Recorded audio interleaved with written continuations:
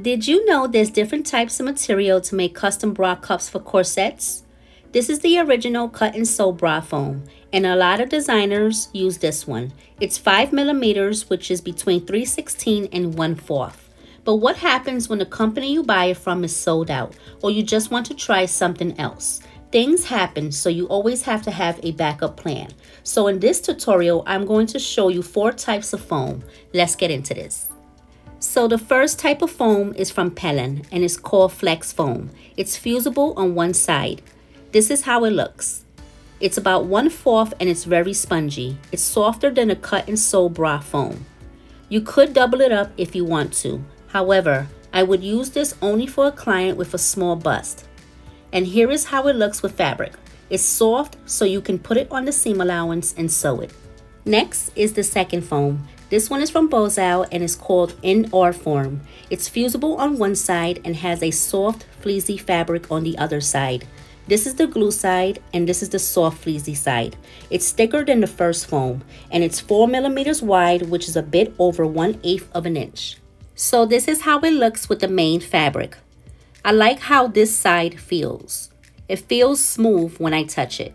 Next up is the third foam. This one is called Soft and Stable by ALIEXPRESS. This foam stabilizer is not fusible. It's made from 100% polyester foam and is covered on both sides with white polyester fabric. It's soft but heavier than the first foam. The measurement is a little over 1/8 of an inch. And this is how it looks with the main fabric. It's kind of hard to choose between this one and the second foam. They are both good.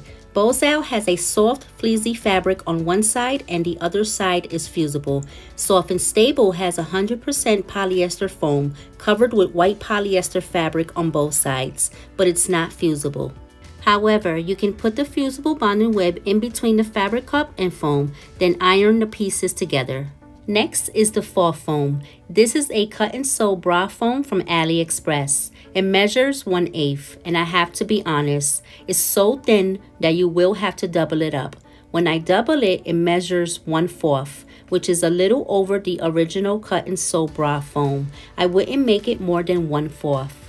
And here is how it looks with the main fabric.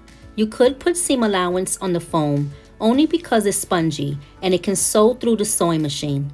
The links for the foams will be in the description below. If you found this video helpful, then please give this video a like and share it with other people who would like to learn about fashion. There are different ways to sew bust cups. If you would like to know more, then this playlist is for you. Click or tap on the video right here. Thank you for watching, and I'll see you in the next one.